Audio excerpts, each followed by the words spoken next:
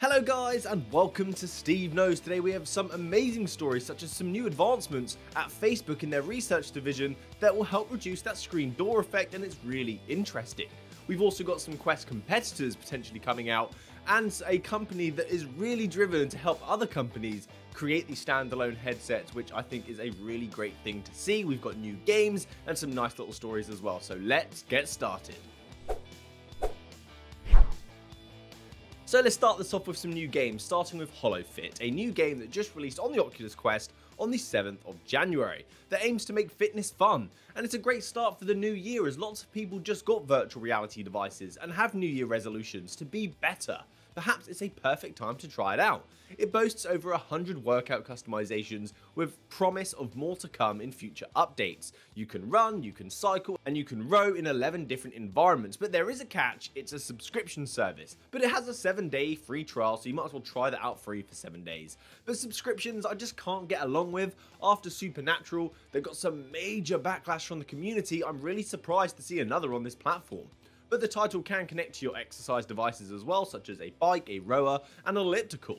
So if you are keen in your virtual reality fitness and you don't mind paying up for a subscription and you've got some of those devices, might as well check it out. So the next game is Mare, a surprise pop-up on the Oculus Quest coming soon section of the store, and it's now just released, and it's a third-person godlike view adventure game where you help a little girl through various different environments and creepy dungeons as you try to solve various puzzles and enjoy exploration around these stunning environments, and you're helped to do this with an inanimate object which seems to be a bird. And wow, the graphical fidelity on the Oculus Quest for this game, they've done a stunning job. This is very creative, but it is a slower paced game that you can play sitting down and just enjoy the world that's before you. Watch it come alive. I do enjoy games like this. Sometimes I want to play virtual reality late at night. I can't be screaming at people in Population 1 and I just want to relax, and it's the perfect game for that. So let's move on to a nice juicy story now. So 2021 is here, and that means although it's going to be in a digital format, CES 2021 is right around the corner and it's going to bring us lots of new virtual reality content. And it's showing us what the future may hold for us in this industry. And it's rather exciting, and I want to share some of them with you. So the first of which is a headset called Nolo, which is a standalone device, and it's their debut standalone system that has 6DOF and inside-out tracking, which is always a concern for me because other companies have tried this inside-out tracking and they just haven't been as successful as Oculus at implementing it. So this headset is actually an ODM as well, which means original design manufacturer, so I believe they have an intention to provide this headset and this device to other companies wanting to get into the virtual reality space and can just slap their own branding on it. So far there's no specs on the screen resolution or the battery life, but they have stated that ODM caters for customizations that brands or other companies may want to do to make the device unique to them or to meet some guidelines to match their brand. The controllers also look like an Oculus Touch controller. Hopefully there's no design patent lawsuit coming their way for this one. So I kind of like this. This is a company creating a headset to give to other companies so they can experiment and create their own devices that are going to be 6DOF standalone devices, not 3DOF like the Oculus Go, which we do seem to see a lot of, or mobile phone insert ones. So I think this is kind of a good idea. I don't see this surpassing stuff like Oculus or Vive in the standalone space, because this is a device that's going to be used for companies perhaps for training and not specifically focused on the consumer market, but time will tell. So the next headset, which I think perhaps is even more interesting, is this nice cheeky picture that I saw on Twitter of a socially distant conference room with a presentation on that contained a virtual reality device on the screen that looked near enough exactly like a Quest 1 with an Elite battery strap on it. But this is a headset from Movision, and we see some potential specs on screen as well, which sound almost too good to be true. I'm sorry to be skeptical, but for the past year we've been excited for new devices and they've just not turned out exactly the way we want them to be, so I'm being realistic. So some speculation now because I can't read Chinese, but it looks like this headset is supposed to have a Qualcomm XR2 chip, 8GB of RAM and 128GB of storage. It's also to have 6DOF inside-out tracking with the use of 4 cameras, and I think 96 degrees FOV, I think that's what this is, and 2160 by 2160 dual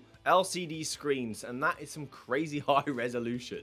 More to be revealed when these events actually take place and these presentations occur actually at CES when it's finally on, but this has definitely piqued my interest to see what's going to be shown, what's going to be occurring, and I like the fact that there is a company giving other companies opportunities to compete with their ODM, and also to see a competitor Quest, hopefully a competitor Quest, but I don't see it doing so well because it's a Chinese device, and seeing that being popularized in America after the complete madness that they've had with Chinese devices in the past, I don't see it being a success, but it definitely piques my interest. I still want to see what's going to happen in this space. If you want to see a really great video on this, because as I was making this video, I saw that Tyra Woods posted a video on this topic, specifically just this topic, for about 7 minutes and goes into really great detail. I'll leave a link down below so you guys can check that out and get more information on this. Next is a game update for the biggest first-person shooter in the virtual reality space, Pavlov. It's got a huge free update for the PC VR version.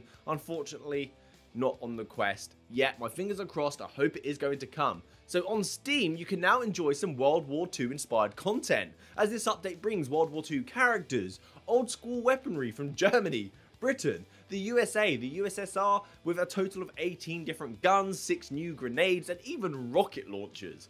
And there's also new maps, but the most shocking and interesting thing to me about this update, it has tanks. So you can now play games inside of tanks in virtual reality. As I said, this is a free update, it's not DLC.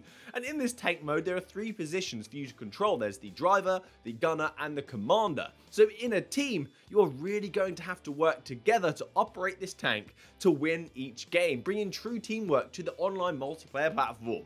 This game is currently 40% off as well for the next couple of days till the 11th of January, so I'd grab this cheap while you can, because I feel like this is actually a game changer. It's completely changed the game entirely. Previously, it was just a first-person shooter like Call of Duty, and now it's like a VR version of World of Tanks. Perhaps my favorite story on this list now, Facebook's research division, they seem to be the most active in finding advancements in the virtual reality space, or they're the ones at least telling the world about it. So they've been experimenting with a mechanical display that can shift to reduce the screen door effect. The screen door effect is the mesh that you may see when looking through virtual reality displays, as it highlights the space between each of the pixels that are unlit. So the shifting of the display works by rapidly moving the display ever so slightly to reduce the appearance of these gaps between those pixels.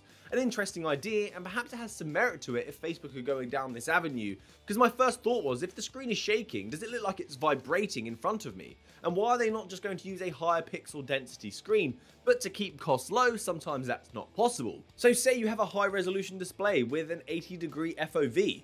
That's going to look great, but it has a low FOV. If we then stretch that high resolution display to a higher FOV like 130, 150, that display is going to show more clearly those gaps between each of those pixels, because it contains the same amount of pixels, but it's got a larger display. And having a high resolution display with a higher FOV is going to be extremely expensive for the consumer. And I just had a thought, maybe we won't see it vibrating, because if it's really fast and the vibration is small enough, it will work like light bulbs, because light bulbs look like they're on all of the time, but they're actually flickering rather rapidly.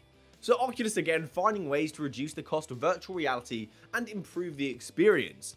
There is enough information on this topic for you to go really in depth. I could do an entire like 20-minute video on this topic, because there's so much here talking about methods of implementation, some experiments that they've been doing, and it's very long. So if you're interested in this read, because it is good, I will leave a link down below in the description for you to check it out, and I do recommend it.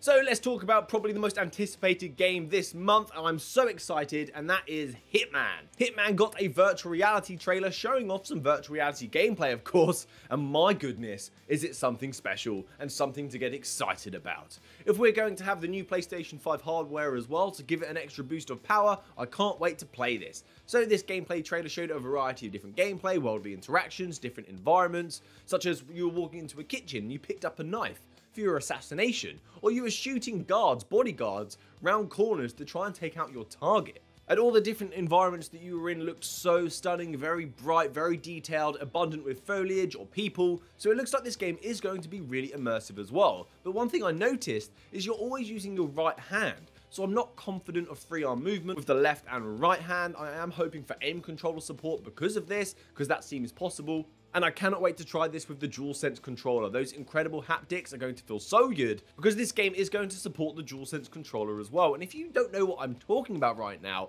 Hitman is coming to virtual reality because they are doing a World of Assassination edition, which is Hitman 1, 2, and 3, bringing a nice update that's going to provide virtual reality support for each of these games, providing you with over 20 missions to enjoy. And they are a great series of games, so I'm really excited. It is kind of a shame though that it's going to be on the PSVR and not on PC.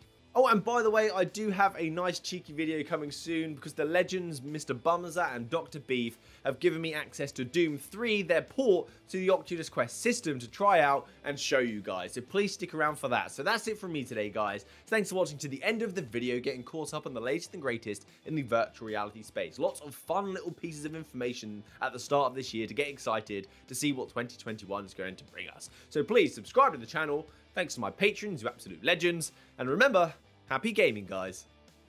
Good day.